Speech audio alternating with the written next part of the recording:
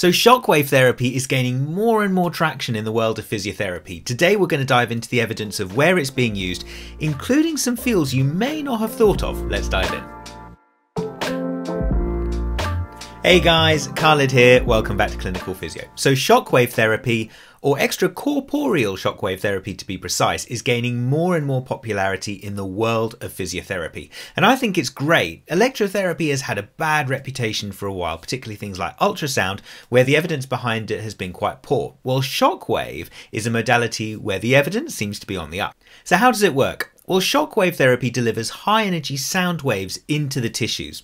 D'Agostino et al. In 2015 highlight that shockwave has a main role in collagen synthesis and proliferation, which is very important in tissue healing, particularly muscles and tendons. And in fact, it is musculotendinous tissue which seems to be the key focus for shockwave therapy at this time. So let's dive into the evidence, starting with how effective shockwave therapy is for tendon rehab. So one of the biggest advocates for shockwave therapy is the systematic review by Mani Babu et al. In 2015. They narrowed down their review into 13 studies focusing on 3 particular conditions: greater trochanteric pain syndrome, patellar tendinopathy, and Achilles tendinopathy. And from their research, they had 4 main findings.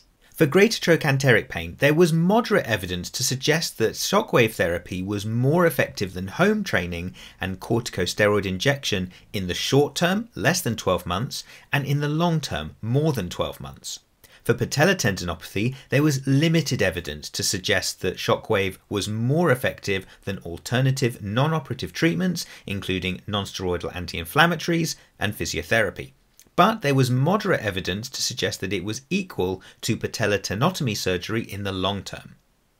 For Achilles tendinopathy, they found moderate evidence indicating that in the short term, shockwave is more effective than eccentric loading for insertional Achilles tendinopathy and equal to eccentric loading for mid-portion Achilles tendinopathy. They also found that there was moderate evidence to suggest that combining shockwave and eccentric loading in mid-portion Achilles tendinopathy may produce superior outcomes to eccentric loading alone. Now, in more recent times, there has been more supportive evidence. Valance and Malieras in 2019 found that shockwave therapy had an immediate condition pain modulation effect in patients with Achilles tendinopathy. So they completed shockwave therapy with 20 participants where sessions were 5 to 9 days apart. They found that shockwave significantly increased a patient's pain threshold when they put pressure on the treated site after the shockwave was completed. This might suggest, for example, that it could be used just ahead of someone being able to do their Achilles tendinopathy rehab, where they might have less pain because of the shockwave in order to do their exercises. So the researchers found a couple of limitations of their study that they would like to change. They mentioned that they would have liked to have included a control group, perhaps a placebo or a sham shockwave group. Therefore, with some participants, they turn the machine on and use true shockwave, and with some participants, they use the machine, but the machine was turned off. That would have given a really good indication of the true effectiveness of shockwave versus a placebo effect.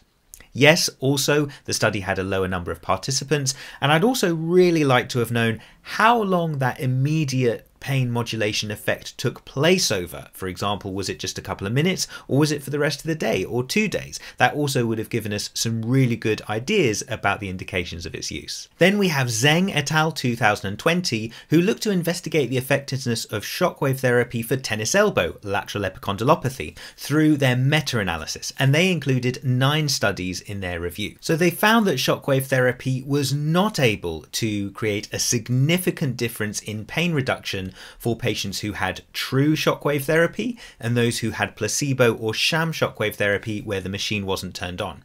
However, they did find that true shockwave therapy was able to generate a 50% reduction in pain in most people. So that's interesting. Now, we also know how important grip strength is for tennis elbow, and in 3 of the 9 studies the authors investigated, they found that grip strength did improve for the patients who had true shockwave therapy compared to those who had placebo shockwave therapy at the 12-week to 3-month mark. So that's really promising as well. So there's some evidence for the use of shockwave therapy for tendon issues, but here's something I wasn't expecting. Cabanas Valdez et al., a group out of Barcelona in Spain, have created 2 really firm systematic reviews highlighting the use of shockwave therapy for upper limb and lower limb spasticity management. Their 2019 systematic review focused on the use of Shockwave for lower limb spasticity management in patients post-stroke, and they included 278 patients in their review. They concluded that Shockwave therapy was a good adjunct for these patients, finding that it increased ankle range of movement and that it improved lower limb function, and did so in a safe manner with no adverse effects. And their 2020 meta-analysis focused on upper limb spasticity management amongst 764 patients. And again, they found that Shockwave therapy was effective in treating patients with upper limb spasticity issues, finding that it was a good adjunct to conventional therapy. So in summary, it seems like we have really good evidence to highlight the use of Shockwave therapy in spasticity management in a neurological environment. We have some evidence that Shockwave therapy is useful in a musculoskeletal environment for certain tendinopathic problems. However, it's clear that we definitely don't have that slam dunk piece of evidence that shows us that it's definitely better than sham or placebo Shockwave therapy when the machine is turned off, or that there's a very specific condition that it works really well for, or even what settings should we be using on the machine. I'd also really like to see what the effects are on other conditions like frozen shoulder or plantar fasciitis, something which is not tendinous in nature. So we have some evidence, but as a profession, we need to be investigating more. So guys, hope you've enjoyed this video. We'd love it if you smash that like button, subscribe to the channel for all our updates, and of course, check out our website, clinicalphysio.com, or our social media channels, including Instagram @clinicalphysio, for all of our best content. I'm Khalid. Thank you so much for watching. See you really soon here on Clinical Physio.